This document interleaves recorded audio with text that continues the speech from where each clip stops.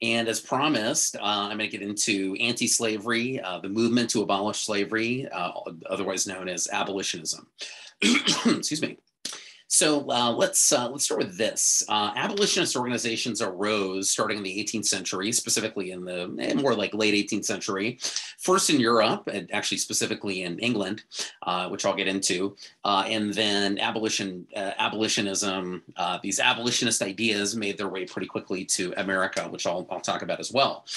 Okay, so although slavery was common in the British Empire in the 18th century and even before that, it existed mostly in colonial plantations away from the British Isles, away from England and the continent of Europe.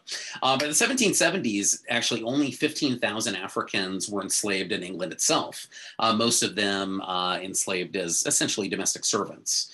Most English citizens rarely, if ever, saw the full effects of slavery, and as a result, few actually gave it much thought.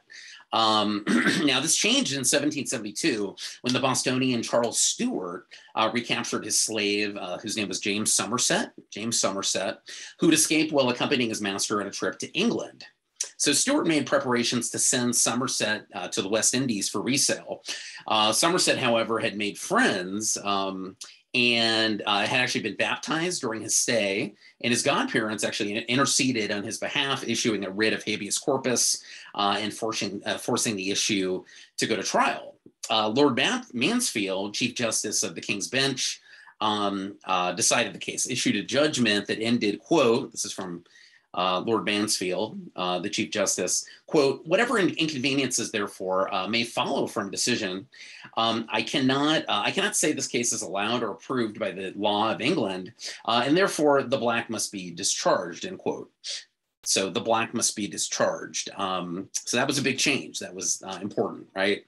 So Lord Mansfield's decision called into question whether and how slavery could be enforced in Great Britain.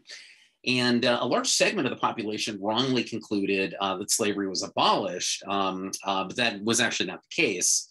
Regardless of legal decisions made in London, slavery continued to flourish in the West Indies. So slavery is sort of on its way out in the British Isles and places like London, right?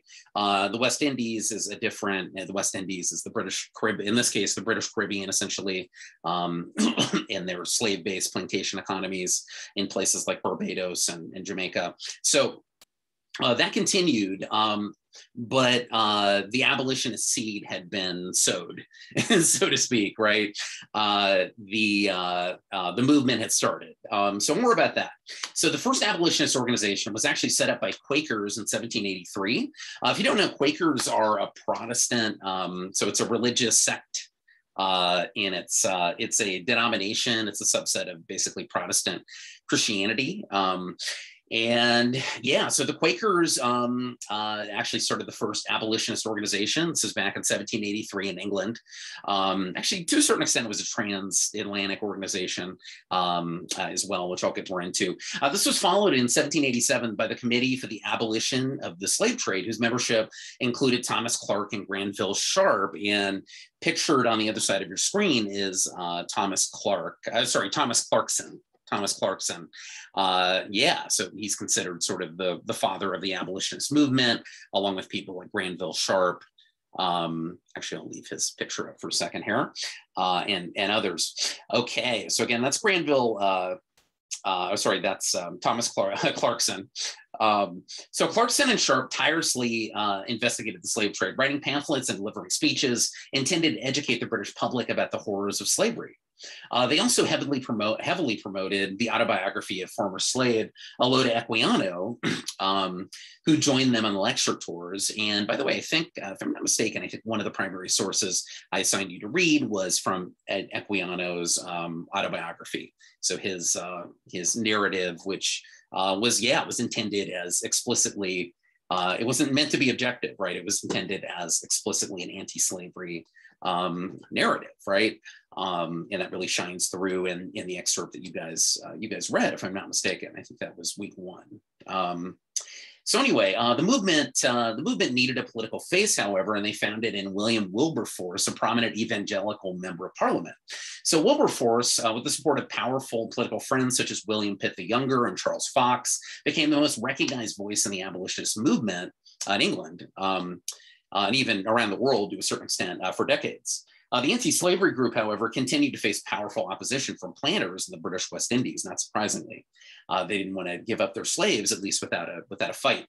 Their cause was dealt a blow when Britain went to war with France in 1793, creating an atmosphere in which any protests against the status quo were interpreted as basically unpatriotic. So that made for tough political sledding for the abolitionists in England, the early abolitionists. However, the abolitionists did not give up. They didn't relent. And in 1807, the slave trade was banned actually in Great Britain. And that was followed in 1833,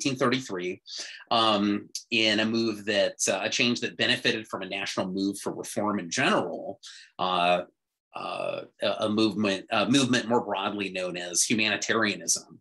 To reform a lot of things that a lot of people had long believed needed reform. And anyway, so in 1833, benefiting from this national mood of reform in England, these abolitionists actually achieved an even greater goal. They abolished slavery itself in Great Britain and in, most importantly, in the British West Indies. So slavery is officially abolished in Britain in 1833, but of course at that time, it still very much exists in the United States. So let's get to the British colonies and the US. So the United States founding fathers, while writing about freedom and liberty, as we've talked about previously, and as Maclay has talked about, were ambivalent enough about the subject of slavery to avoid discussing it directly as much as possible. For example, the word slave or slavery, as has been mentioned before, were never actually mentioned in the Constitution. So the Constitution really punted, for the most part, on the question of slavery. And there were severe consequences to that. So the American Revolution, a revolution for liberty, inspired an all too brief moment of manumission among some slaveholders. That's important to recognize, especially in the North, but also in the South in some cases. And some slaves actually took the opportunity of the British offer of manumission to leave the country. By the early 19th century, even some white Southerners were having doubts about how worthwhile their peculiar institution actually was. And most of its supporters presented it as a distasteful, but at the same time necessary evil. That's important to understand, especially as I continue with this, get to the latter portions of this lecture. So, even slaveholders did not, in a lot of cases, give a full-throated defense of slavery. Defenses of slavery came in many different forms and shapes and sizes, but a lot of slaveholders would say things like, come up with rationalizations like, well, slavery, it'd be better if we didn't have slavery, but I'm not the person who enslaved this. And maybe I mentioned this previously, but just quickly, they would say maybe, I'm not the person who brought this person into slavery. So this person, via the slave trade has been brought to where I live. And so if I don't purchase this person, someone else will. And if I purchase this person, I'm going to treat them, of course, very nicely. And they'll enjoy a much better time, at my plantation compared to someone else's. So defenses like that were common. Full-throated, assertions that slavery was positive and beneficial didn't, at this time in the 1820s and early 1830s and prior to that were rare, right? Although they existed, they were rare. That changes, however. So, then in 1831, the abolition of slavery became a serious topic of conversation suddenly. So in Boston, Massachusetts, the Christian pacifist William Lloyd Garrison denounced any and all who excused slavery. People, churches, political parties, etc., and founded The Liberator, which was an abolitionist newspaper. Again, this is in 1831. Now, while the circulation of The Liberator was relatively limited, the paper and Garrison's speaking engagements brought a lot of attention to the issue of slavery. Also, later that year, In Northampton, Virginia, a religiously motivated enslaved man named Nat Turner led Virginia slaves in a bloody revolt. Because Nat Turner's rebellion occurred 7 months, referring to Nat Turner's rebellion, and because this occurred 7 months after the publication of the Liberator, many actually blamed Turner's insurrection on Garrison, linking abolitionism to the slave revolt. And speaking of the Nat Turner insurrection or Nat Turner rebellion, so that's a depiction of the horrid, as it says here, the horrid massacre in Virginia. And I think that's a very good, that sort of epitomizes, or it's a very good encapsulation of how whites felt about, especially white slaveholders, but even just whites in general, felt about this event, right? So the bloody massacre of white slave owners and their slave owning family, seemingly out of nowhere, right? So this sent a shiver down the spines of really all slaveholders, right? And a reconsideration of if slavery should continue, if it should continue, if it has to continue, what changes we have to make.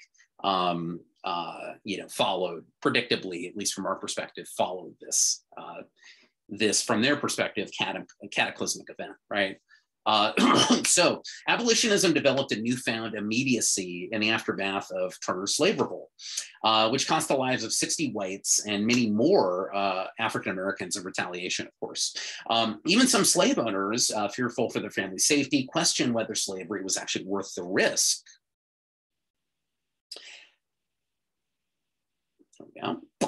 Some opponents of slavery presented the revolt as proof that men, even slaves, could reach a point where they were willing to die for a chance of freedom. The possibility of ending slavery in the Commonwealth was actually taken out by the Virginia legislature, and I believe Maclay talks about this, but I'll touch on this briefly here.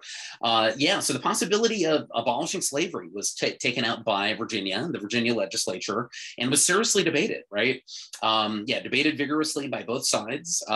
In the process of this debate, however, with the rest of the country anxiously looking on, a Southern economist named Thomas Roderick Dew framed an argument in favor of slavery's retention that would be the backbone of pro-slavery arguments for decades. This spurred even more vigorous debate and activity by slavery's opponents. So the slavery debate is really heating up, especially in places like Virginia, but even all over the United States to a certain extent in the early 1830s, and that is Thomas Roderick Dew. So Dew's approach to slavery was practical, couched in the language of logic. The Southern economy, Dew posited, would fall apart overnight if slavery were suddenly abolished, and it might actually never recover. Dew asserted that the slaves might never recover as well. Slavery, in Dew's estimation, according to Dew's argument, was a force for positive good. Was a force of positive good, I should say. Slavery was a positive good, according to Dew, for both the enslavers and the enslaved. Blacks were too backward, according to people like Dew, to fend for themselves, and it would be cruel to force them to do so. It would also be unchristian. Far from being the blight, even perhaps the necessary evil the generations had considered slavery to be, slavery was now presented by men like Dew as a stabilizing social force for good. Those arguments invigorated some individuals who might before have been embarrassed to promote the institution, even as they benefited from it. Individuals like, for example, Thomas Jefferson, who succinctly summed up the problem of slavery years earlier. So this is a famous Jefferson quote about slavery. Jefferson said, quote, "We have the wolf by the ears, and we can neither hold him nor safely let him go," end quote. So I think that very succinctly sums up the problem of slavery, right? So there's at least for a flickering moment, for a fleeting moment, broad realization, including among some in slaveholding states, some whites in slaveholding states in the South, and even among some slaveholders, that slavery is just becoming untenable for a myriad of reasons. And so there's an opportunity to find a path towards doing away with slavery. But as Jefferson said, we have the wolf by the ears and we can't. So what do you do? If you let him go, what is that? What's going to be the result of that, right? For the Southern economy? And what's going to be the result of that in terms of race relations, right? In the short term, medium term, and even long term, right? In a country where even people in the North, I mean, certainly in 1831 and even around the time of the Civil War, people in the North weren't exactly arguing for abolitionism to the extent they were even arguing the anti-slavery position, the abolitionist position. Most of them certainly weren't arguing for it on the basis of Black equality. Really no one was outside of like William Lloyd Garrison, right? So in a country that's still, from our especially contemporary perspective, deeply racist, right? And not just in the South, what's going to happen if these slaves are suddenly given political equality, or even just emancipated, right? So let's see. Meanwhile, activists and preachers on both sides found a plethora of scriptures to support their respective views, right?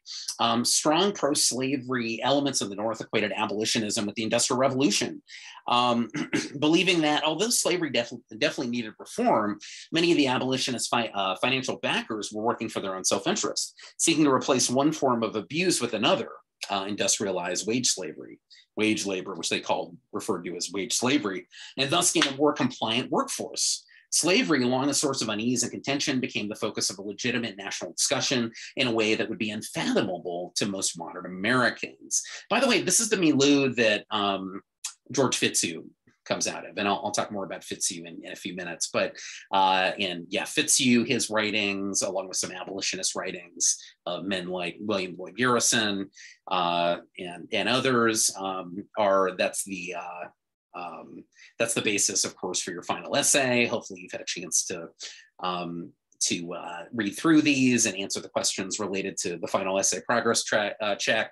Maybe you've even started writing your essay. So anyway, George Fitzhugh comes out of this milieu, comes out of this context very much, right? So I mentioned how, Thomas Roderick Dhu starts making the case in the 1830s that no, slavery isn't even a necessary evil. He even disagrees with that. He thinks it's actually a positive good, right? It's good for the enslavers. It's good for the enslaved. And Fitzhugh sort of piggybacks on that. And especially this idea that I just talked about of criticism of industrial capitalism in the North, right? Fitzhugh really, it's essentially like pro-slavery Marxism, pro-slavery socialism, right? It's vehemently anti-capitalism, right? So that's the milieu that, again, Fitzhugh comes out of. It's important to kind of think about that as you're reading through his writings. Okay, continuing on. Let's see. So it should be pointed out, it's really important to point out that African Americans were really the strongest advocates for the immediate end of slavery, the abolition of slavery. It was always clear, to African Americans that when most whites spoke of liberty, they essentially limited this concept of liberty to themselves. Most whites didn't include Blacks in these their conceptions of all men are created equal, life, liberty, and property, liberty, autonomy, self-rule, etc. So not accepting this limitation, virtually all free Black community organizations, including schools, churches, fraternal associations, and mutual aid societies favored abolition. African-American contributions to the abolitionist movement itself began in the Northeast, with several African-American societies, as they were known, during the late 18th century, around the time of the Revolution. During the 1820s, organizations such as the Massachusetts General Colored Association were formed to fight Southern slavery and Northern segregation. The African-American newspaper Freedom's Journal, published in New York in 1827, provided sustained criticisms of slavery. African-American abolitionists also preceded white abolitionists in their insistence that moral suasion alone would not immediately or really ever affect an end to slavery. So we needed more than moral suasion than sort of browbeating people on moral grounds to end slavery. Although a lot of people kept appealing to putting a lot of stock and effort into appealing to moral sensibilities and a sense of injustice and right and wrong, and linking that to religion, which I'll talk about right now. So, for example, in 1829, David Walker, who was the son of a free Black mother and an enslaved father, published a document called Appeal to the Colored Citizens of the World. He advocated in this document the uncompromising resistance to slavery, encouraging African Americans to fight, quote, in the glorious and heavenly cause of freedom. So that's an appeal to morals and sort of a higher it's sort of a higher good, so to speak, right? When Walker's pamphlet was found in the possession of African Americans in Savannah, the Georgia legislature reacted quickly, enacting the death penalty for circulating publications designed to stir insurrection. Seeing danger coming from troublemaking whites as well as enslaved Blacks, the Georgia state legislature and actually other Southern political bodies during this time actually enacted severe penalties for teaching slaves to read and write. Other states followed suit. So they saw these abolitionist activities as inherently threatening, and they tried to clamp, not surprisingly, to clamp down on them, right? Knowledge is power. Being able to just read and therefore read and absorb and sort of transmit, do something with abolitionist literature, that's inherently threatening, right, to the institution of slavery. In Boston, William Lloyd Garrison represented the radical end of the white abolitionist spectrum. While he opposed slave uprisings and violent resistance, Garrison thought that African Americans should, quote, share an equality with whites, end quote. He excoriated the Constitution as a pro-slavery document. He advocated dissolution of the Union in order to establish a true democracy without slavery. Garrison, the ascetic nonconformist, suffice it to say, was not a popular man, even among people in the North. And as an example of that, Garrison was actually at one point forced to parade through Boston with a noose hanging around his neck. So yeah, Garrison is advocating essentially full equality between whites and Blacks. You know, and obviously abolitionism is the first step, but beyond that, full equality between whites and Blacks. But he's a minority, especially in the 1830s, and really after that to a large extent as well. That was highly controversial, was definitely a minority opinion. However, he was influential in his own way. So among those falling under the influence of Garrison was a man named Frederick Bailey. So that's Frederick Bailey, seeing your screen there. That face probably looks familiar. He's more commonly and eventually was known as Frederick, excuse me. He was eventually known as Frederick Douglass. So enslaved in Baltimore, Bailey, carrying forged papers as proof that he was a free Black sailor, purchased train tickets to Philadelphia and then to New York, where a free African-American sailor directed him to the abolitionist David Ruggles. Ruggles then sent Frederick Douglass, and his new wife, Anna, or he's now known as Frederick Douglass, to live with the family of Nathan Johnson, a free and well-to-do African-American. So to avoid slave catchers, Bailey changed his name to Douglass, right? And Frederick Douglass became a mighty spokesman for abolition. His personal experiences enabled him to counter pro-slavery propaganda that, for instance, slaves were content and had an easy life. Him being a former slave, he obviously had credibility to argue to the contrary. Right. So when you think about, you know, I was going to say abolitionism, but even beyond that, just America's racial conscience, especially within the context of the 19th century. And Douglass continues to be highly influential even after the Civil War and through Reconstruction, or at least attempts at Reconstruction, which we're not going to talk about really in this class. Yeah, really, Frederick Douglass is one of the giants of the 19th century and the giants of the issue of race in American history, undoubtedly. So Douglass and Garrison came to differ on how best to seek freedom from the enslaved. Douglass disagreed with Garrison that resisting slavery through violence was wrong. So the two also disagreed actually in the Constitution, which Douglass thought could, quote, be wielded in behalf of emancipation, end quote. Like other Black Americans, Douglass coupled anti-slavery activities with demands for racial equality and justice. In actually December 1847, Douglass published the first issue of his abolitionist paper, the North Star, a 4-page weekly out of Rochester, New York, named after the star pointing the way north to fugitive slaves. The paper printed it as its motto, right is of no sex, truth is of no color, God is the father of us all, and we are all brethren, end quote. Although differences between Garrison and Douglass became bitter and irreconcilable, both men were part of a radical faction that relied on a higher law or natural law of individual conscience.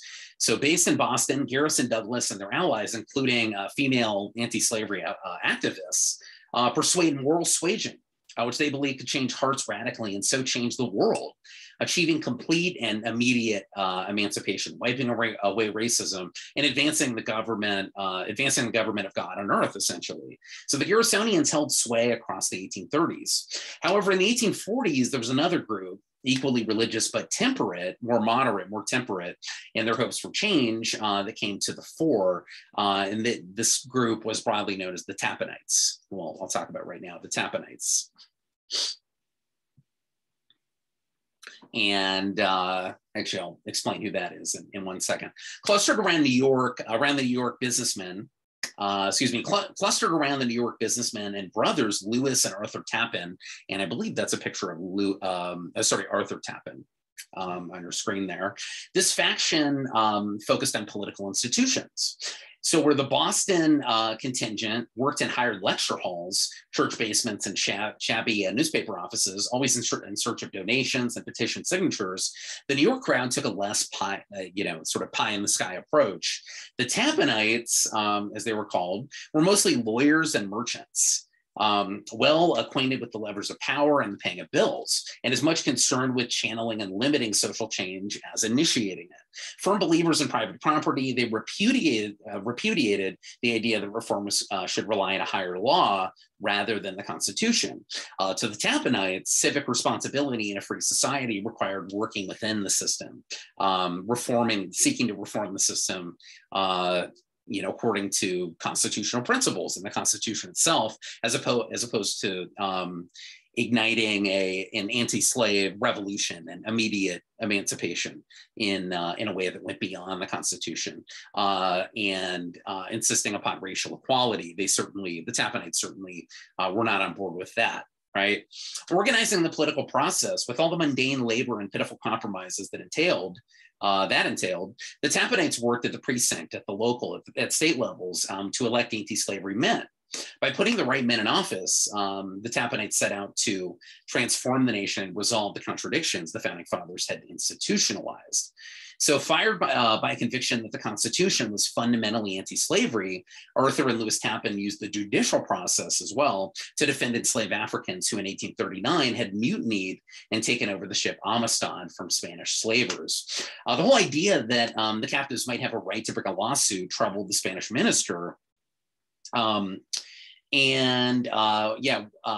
Observing the proceedings, Minister Argaez was incredulous, that was the Spanish minister at the time. Why, he wondered, did not the United States government, quote, interpose its authority to put down the irregularity of these proceedings, end quote. The verdict, however, went in favor of the Africans and ultimately was upheld by the US Supreme Court in 1841. So they ruled in favor of the enslaved Africans.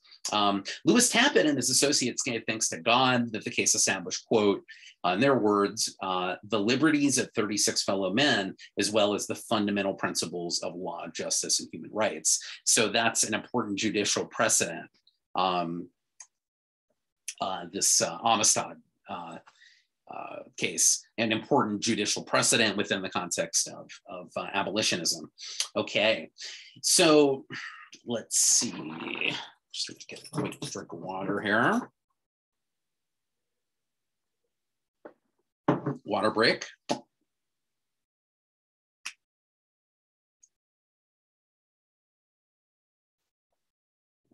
so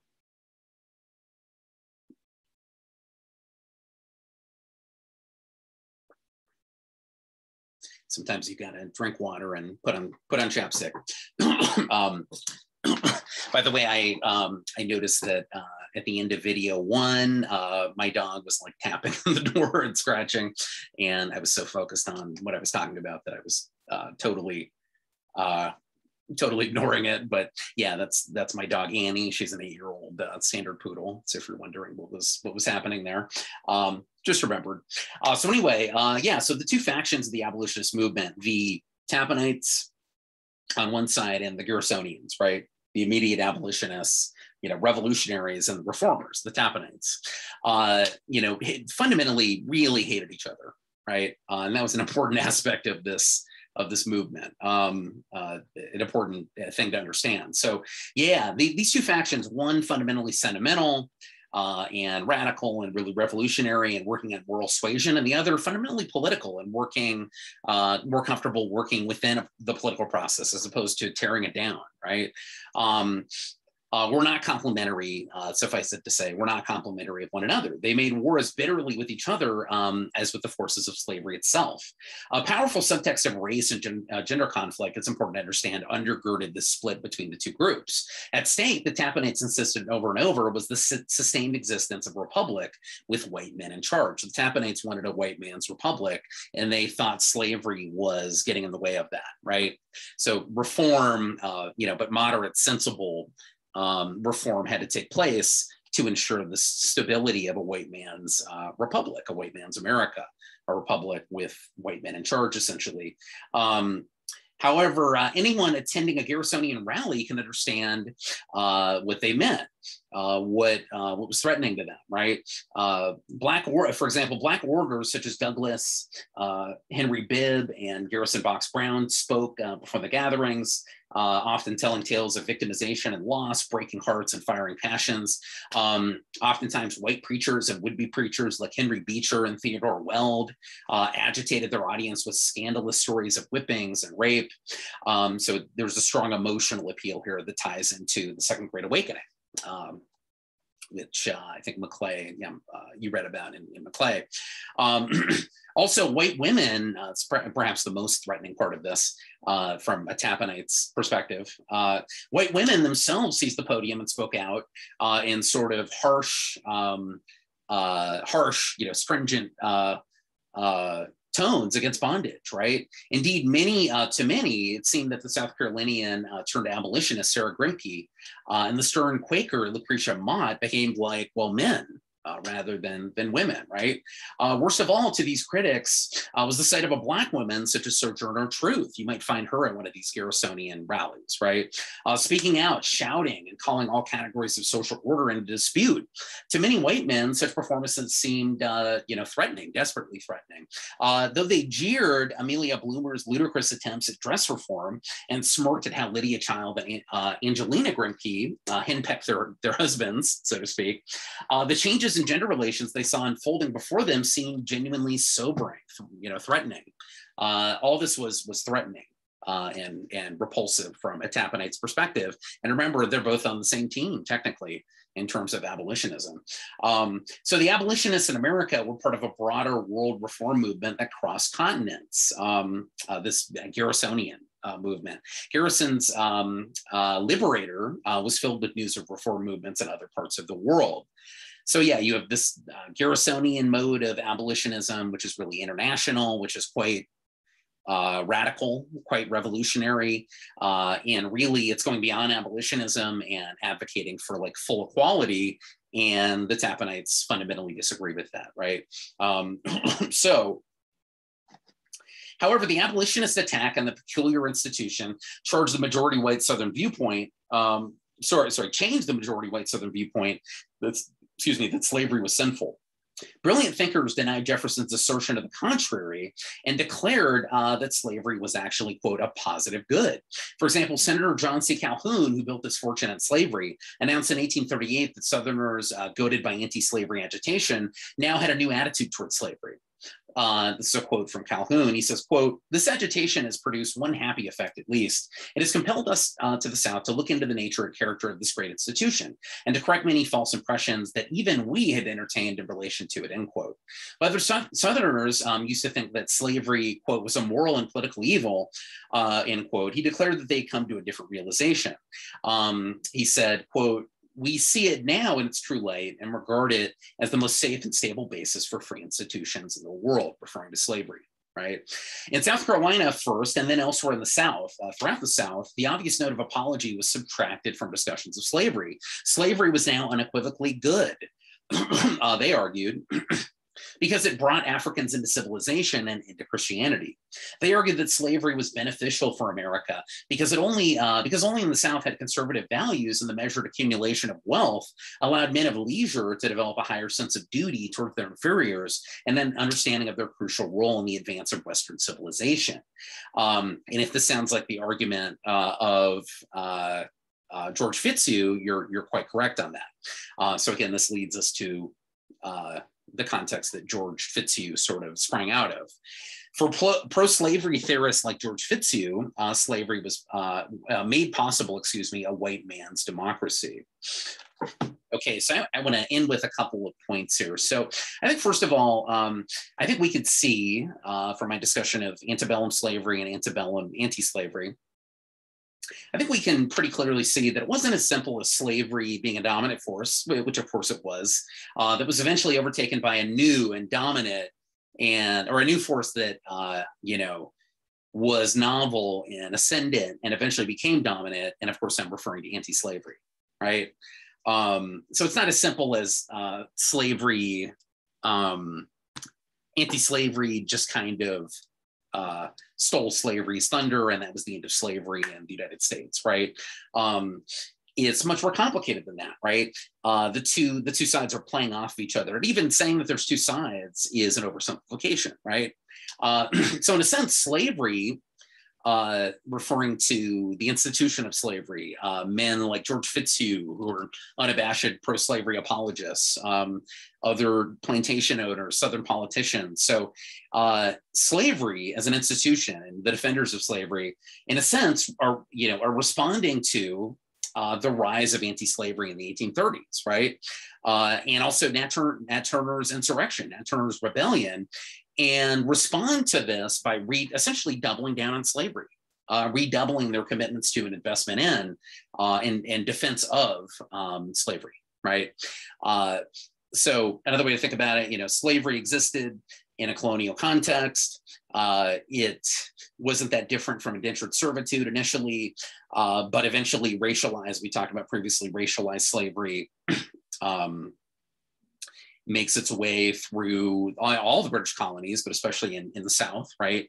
Which for economic and topographical and climate reasons and other reasons develops into a slave-based economy, right?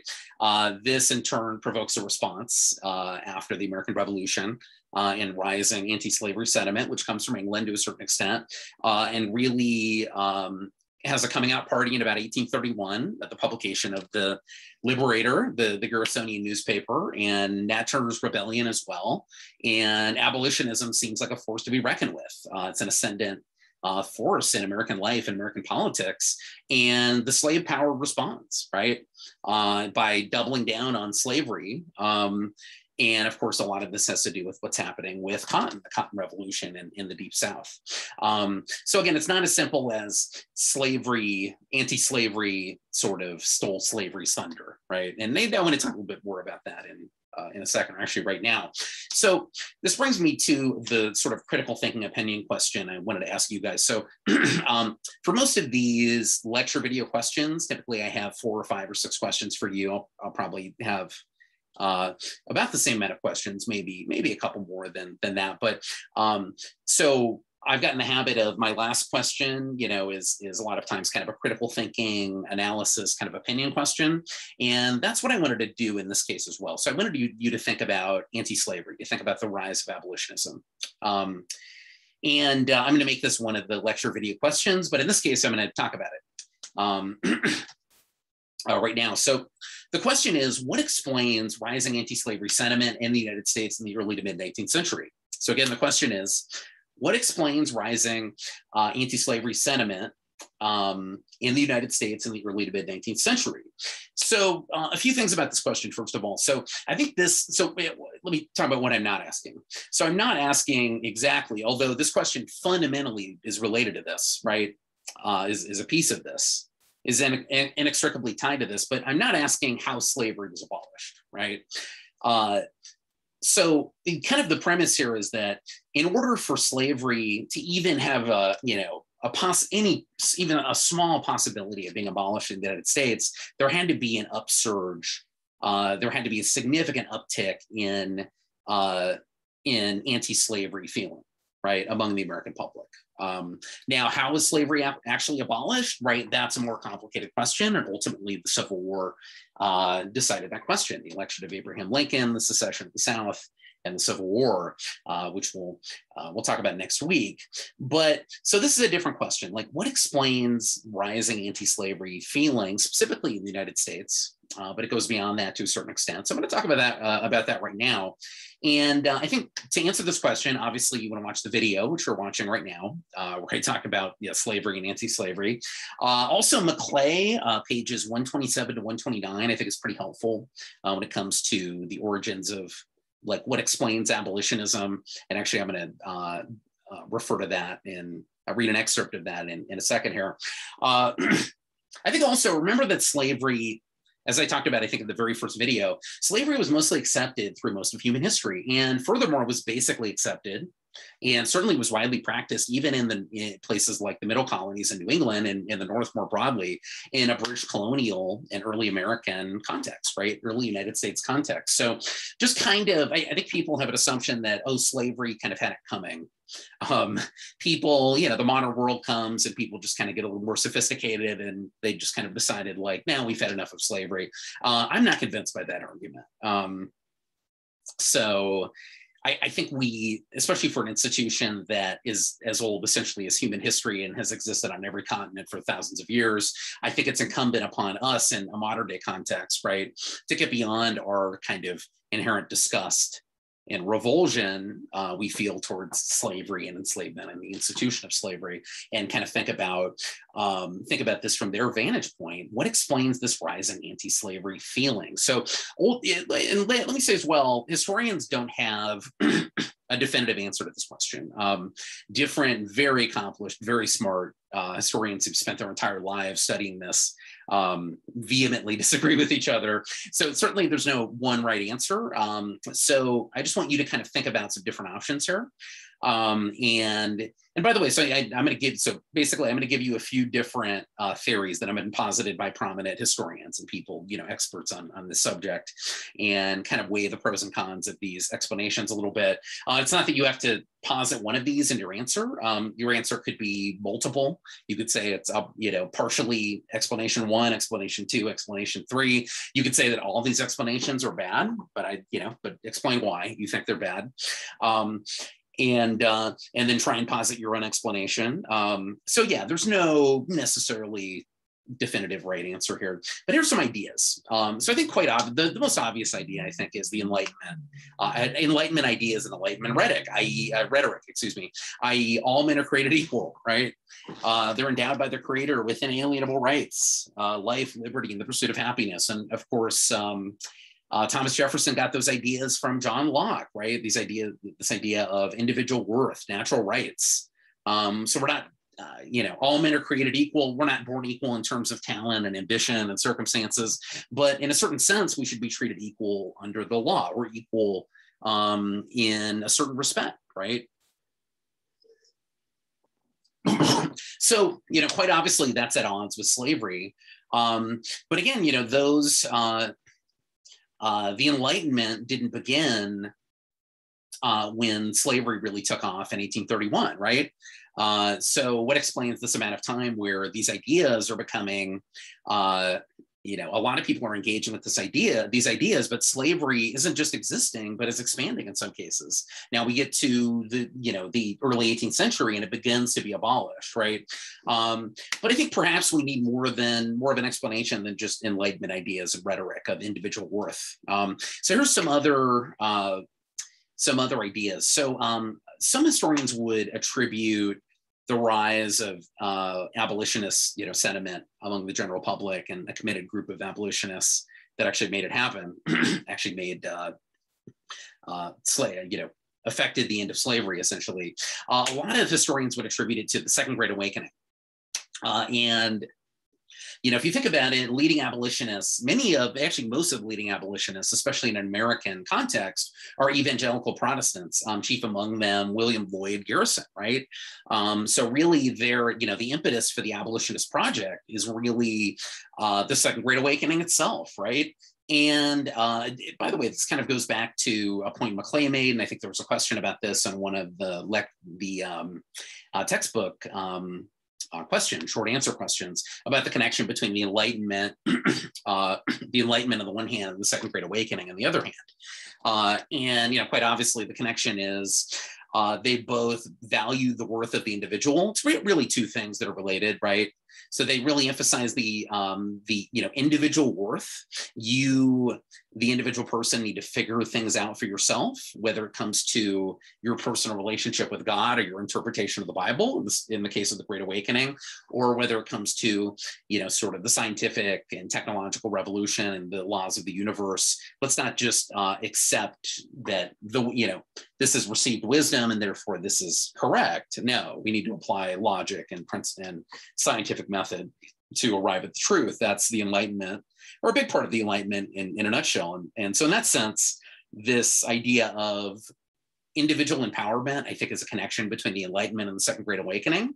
And part and parcel with individual empowerment is a fundamental distrust of established institutions, right? Whether it's just institutions of knowledge, accepted practices and beliefs about the world, right? Whether within the context of science or religion or a little bit of both, or established institutions like church hierarchies, right? So you could see how the Second Great Awakening would sort of and the Enlightenment as well would sort of naturally, if you're very steeped in this rhetoric and these ideas, that would quite naturally lead you, at least some people, to anti-slavery feelings, to abolitionism, right? To an attack on an established institution, which had been accepted throughout most of human history, but now really needed to be examined. And examining this in the light of just basic logic and Enlightenment rhetoric, right? And the coming of the modern world, slavery would seem to be at odds with a lot of these things. So that's another idea. Another idea, and I've actually done some research into this. I'll try not to go on and on about this idea, but another idea is that abolitionism can be explained, at least in part, by the rise of capitalism. So capitalism rose at about roughly the same time that slavery fell, right? So we talked last module about, in my lecture videos, I talked about the market revolution, the communications revolution, the financial revolution, technological revolution, economic development, and really the rise of American capitalism and eventually industrial capitalism, at least the beginnings of industrial capitalism in an antebellum, the antebellum context that we're, early Republic and antebellum context that we're studying. And that's really happening at the same time. Well, it's tricky, right? So slavery is, as I mentioned, is connected to that, right? And slavery continues to rise very much in lockstep with, especially in the United States, with all the things that I just mentioned, and then slavery falls spectacularly, right? With the election of Lincoln and Civil War. So, but broadly speaking, capitalism rises and slavery falls. What's the connection between these two things? So a lot of historians and theorists have posited different ideas about this. I'm just going to present two different ideas about how capitalism and slavery, anti-slavery, might be connected here. So one idea is that capitalism's rise roughly coincides with, an explanation for capitalism's rise roughly coinciding with slavery's fall. So one idea is that perhaps the commodification of wage labor increased sensitivity to how slavery commodified a person's body, family, and personality. This theory, getting back into historiography a little bit here, but this theory is mostly associated with historian John Ashworth, who basically argued that capitalism's emergence in England and then eventually in America produced a sizable expansion in the number of wage laborers. A social and economic class afforded relatively low status according to classical Republican ideology.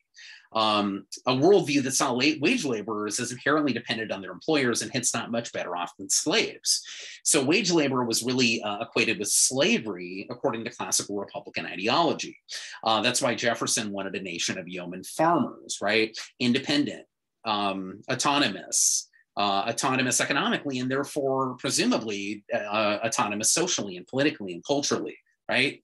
So this shift towards a person's labor becoming just another commodity for sale in the marketplace produced, according to Ashworth, a need for, quote, a rigid separation between the things that could rightly become commodities and those that could not become commodities, right? So the fact that a person's labor was now frequently commodified made it paramount that a person's body, a person's family, and a person's personality were judged to be outside of the legitimate influence of the market, placing enslavement for the first time beyond the realm of acceptability. So essentially, Ashworth is saying, is arguing that capitalism, and specifically the rise of wage labor, and many more people being involved in wage labor for their livelihoods, essentially, made people anxious, made people nervous, facilitated a re-examination of what's commodifiable. So this idea that your labor is commodifiable, he argues, is a relatively new idea that comes out of the rise of capitalism, right? And so if your labor is now commodifiable, well, that's threatening to a lot of people. What else is commodifiable, right? Now your labor, really is reliant upon your body to a certain extent, but how far do we extend that, right? A person's body, a person's family, a person's personality, right? And this gets into issues of, sex work, prostitution, right? Should your body, literally your body, be for sale in the open market in that case, right? And that really, these debates led to a debate over slavery, which more than anything, you could possibly imagine, is ownership of the things I just mentioned. Within the context of enslavement, your body, your family, your personality is owned by another individual, right? So that's one explanation. Another explanation is that the plantation system of the US South and the Caribbean as well would fit into this, from this era that was tied to global capitalism. So the plantation system is a capitalist innovation, right, within an agricultural antebellum context, right? That this brought about a situation where it wasn't just slavery, it was an unacceptably cruel and inhumane and torturous form of slavery, right? This, along with the, really abolitionists, and this is like changes in media and other factors, getting the word out, with these like slave narratives, right? From, for example, Equiano, who we talked about. And this really triggered an unprecedented anti-slavery response. So yes, slavery had always been there, but not this kind of slavery. This capitalist plantation slavery was fundamentally different, and this crossed the threshold by which people, enough people decided they had enough. That's what I'm trying to say. And interestingly, Maclay seems to put a lot of stock in a related thing, which is the publication of Uncle Tom's Cabin, right? Let me actually read this really quickly. Yeah, if you want to take a look at Maclay, I believe this is page 128. So I'll give you a second, or you could pause the video. Maclay page 128, the second to last paragraph on page 128, starting with "but one more thing." So Maclay says, but one more thing remains to be pointed out. One of the chief forces that shifted Northern antebellum American public opinion about slavery was not a treatise or a sermon or a speech or a work of political theory. It was a work of fiction. Harriet Beecher Stowe's Uncle Tom's Cabin, or Life Among the Lowly, published in 1852, which became the best-selling American novel of the 19th century. Stowe herself was an evangelical and a member of one of the leading evangelical families in the nation, and she used the novel to depict the life of its title character, a slave who was sold by his owner and torn from his family, but who retained his loving spirit and Christian decency through a horrendous sequence of cruel and violent acts, eventuating in his death. It left an indelible mark on all who read it. The book succeeded in people's minds, not because of its cogent preaching on questions of abstract individual rights or abolitionism, but because it appealed vividly and emotionally to antebellum American sense that no institution could be defended if it so brutally and pitilessly violated the sanctity of the family. It succeeded because it endowed its Black characters with undeniable dignity and brought the reader to identify with their suffering and to feel the injustice of bondage as a denial of personal freedom, one of the central features of the American experiment. And it succeeded all the more because it showed that one of the worst aspects of slavery was its degrading effect upon the master class itself. In other words, it demonstrated the comprehensive wrongness of the institution by showing in a powerful and plausible way its awful consequences to everyone involved in it. This observation about slavery's reciprocal effects was one that many others, including Thomas Jefferson himself, excuse me, had already made about slavery in the past, and a point that Lincoln was fond of making also. But it was the vividness of Mrs. Stowe's novel that gave the point enough moral weight to change people's minds. So that's something to think about as well, right? Sometimes something happens that just sort of catches fire in the moment, fits in with the milieu, the zeitgeist, right, so to speak. And if you think about what Maclay is describing, I mean, you can sort of interpret it for yourself, but I think that encapsulates a lot of things that I've talked about the last few minutes, right? A lot of explanations for the rise of anti-slavery sentiment. So you have Enlightenment rhetoric and ideas, all men are created equal, life, liberty, and property, life, liberty, and the pursuit of happiness. You have the second Great Awakening, empowering the individual within a religious context, right? And an emphasis on sort of feeling and emotion, right?